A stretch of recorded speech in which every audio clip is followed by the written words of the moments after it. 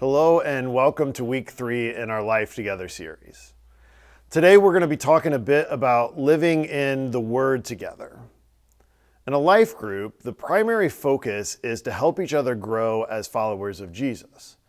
At Chapel Street, you've heard us talk about this as the discipleship pathway, where our lives and purposes become increasingly centered around Him and His kingdom. And one of the key ways that we grow in our discipleship to Jesus is through the study of God's Word. And this happens not only in our personal readings, but also within the community of our life groups, where we are collectively reading and discussing and applying God's words as we seek to live in the way of Jesus. We believe that spiritual growth doesn't just happen in isolation, it thrives in community, and the role of God's Word in your life group is foundational for this growth. I recognize at the outset that those of you in your life group may have had a lot of different experiences when it comes to reading the Bible.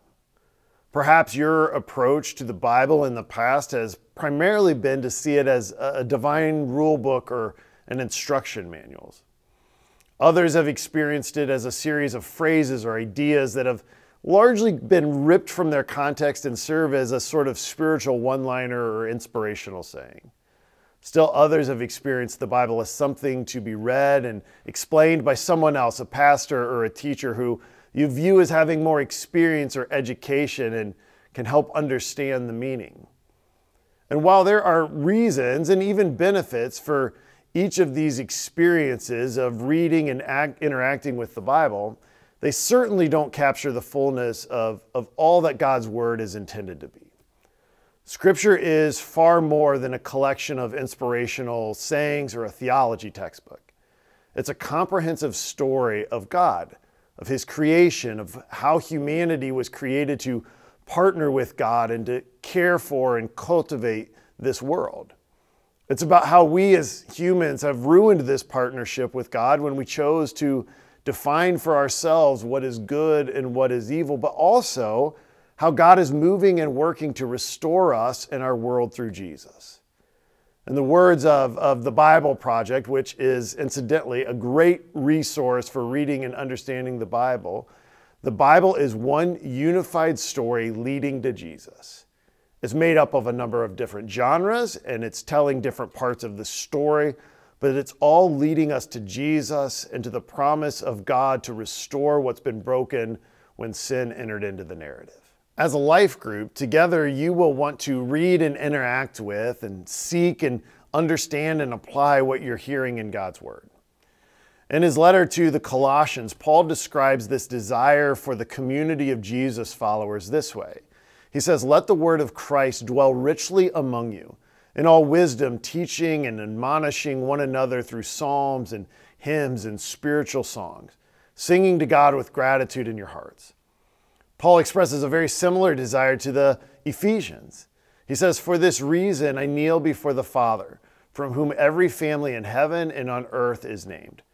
I pray that He may grant you, according to the riches of His glory, to be strengthened with power in your inner being through His Spirit, and that Christ may dwell in your hearts through faith.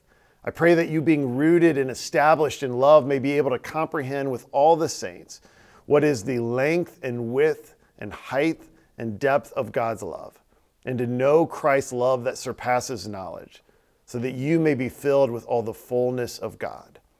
In both cases, Paul's desires for us as followers of Jesus is that we would dwell, or that we would remain in, inhabit the truth of how much God loves us, how we're redeemed through faith in Jesus, and because of His victory over sin and guilt, and that we ought to live our God-given purpose doing the very work of restoration in a broken world. Paul describes some of what we experience when we engage with God's Word together in community with the story of Jesus as teaching and as admonishing. In other words, Paul understands our interactions with God's words are to be formative and instructive. It serves to help us grow our God-given purpose, and we're intended to see it as an authority in our life as we live in the way of Jesus. These aspects of God's Word in our lives are defined a bit more when Paul's talking to a young leader in the church in Ephesus by the name of Timothy.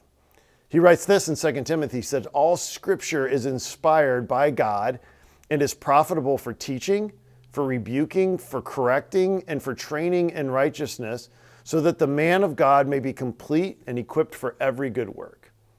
Notice that Paul makes it clear that what we read in the Bible isn't just human wisdom, but rather it's inspired by God. This is the reason why we can view Scripture as trustworthy and authoritative. It forms and shapes us to be men and women who are growing to more closely resemble Jesus. These verses provide us with some great approaches to reading and studying God's Word in a life group. And whether we're reading personally or in community together, we can ask ourselves and each other, what did we read that is intended to teach us, to rebuke us or to call us out, to correct us, to show us where we're off, and to train us on how to live rightly before God and with others? God has revealed himself to us in his word, and he invites us into a deeper knowledge of him as we experience him in his story. While a life group is a great place to deepen relationships with each other, and we want you to do that, that isn't the end goal. It's intended to be a place where we grow in our faith, and that's not possible without the truth of God's word speaking into our lives. And to that end, as your life group continues to meet going forward, I want to encourage you to prioritize reading and discussing God's word as a part of your regular time together. The time that you spend together talking about life is important, but we need the guidance and encouragement and challenge and purpose that's found in the pages of Scripture. There are a number of ways that our life groups study God's word together. Some groups will revisit a passage that was studied in the previous week's sermon and dig deeper in to understand and apply the scripture passage. Other groups choose a book of the Bible that they're going to read through together and study together. And still others will use a curriculum or a video series that dives into a topic like relationships or money or doubt and study what the Bible teaches us on each of these. All of these options to engage and study the Bible together in community are beneficial. And you'll want to spend some time together as a group considering which approach you want to begin with. Additionally, one of the benefits and opportunities that being a part of a life group is intended to provide us with is not only the shared experiences that we have of reading and studying and discussing God's word, but also encouraging each of us to establish a daily rhythm of scripture in our personal lives and bringing those insights and observations into your community with your life group. If you need help getting started, whether it's a group study that you'll work through together, or if you would like some resources for a personal devotional reading plan, our groups department at Chapel Street can provide you with options for growing in your engagement with Scripture. As a group, here are a few questions to begin your conversation with. What has been your experience with reading and studying the Bible? What have you found to be helpful and valuable, and what has been difficult for you or even discouraging? When Paul wrote to Timothy and said, all Scripture is inspired by God and is profitable for teaching and for rebuking, correcting, and training in righteousness, so that the man of God may be complete, equipped for every good work, where have you experienced these different qualities of God's word? How do these different purposes impact the way in which you engage with the Bible, both personally, but then also corporately as a life group?